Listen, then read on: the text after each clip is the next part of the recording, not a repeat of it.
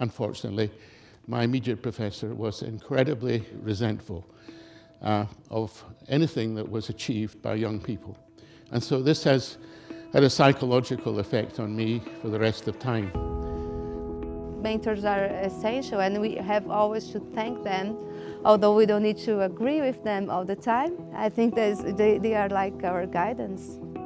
I would like, I think, to be remembered for the extent of my mentorship. You know, over 500 now students at all levels from 50 different countries during 50 years.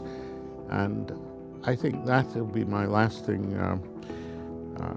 gift to society. I see myself now as an enabler for young people to have the freedom that I think is so important to do creative work when they're still in their late 20s and 30s. I say to these young people, you know, there are one or two older students or they're postdoctoral people who are really, really outstandingly good.